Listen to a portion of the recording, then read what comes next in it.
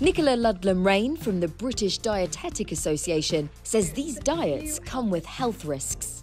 There is so much misinformation, and what we know is that these fad diets are very rarely based on scientific fact. So you could have someone cutting out food groups, they may become malnourished. These people expect rapid weight loss, and if that doesn't happen, it can lead to things like body dysmorphia or even eating disorders. What are some of the main lose weight fast tips and bits of advice and videos that you've seen online? There are so many fad diets out there, everything from the water diet, detoxes, cleanses, and the latest one that I've seen is where you blend oats with some lime juice and water.